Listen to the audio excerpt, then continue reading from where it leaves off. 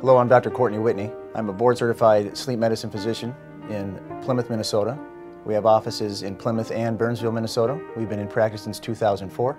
I've been practicing sleep medicine since 2000. How do I know if I have sleep apnea?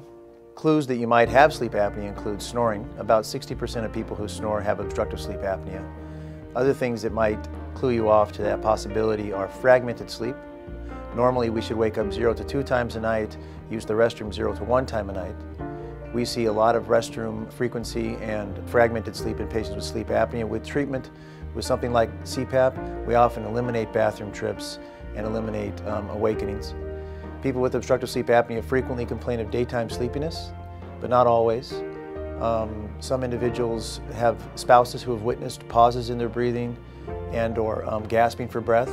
And on a rare occasion, somebody has caught themselves being aroused by a snore and/or being aroused with the sensation of gasping for breath, but that's a minority of our patients.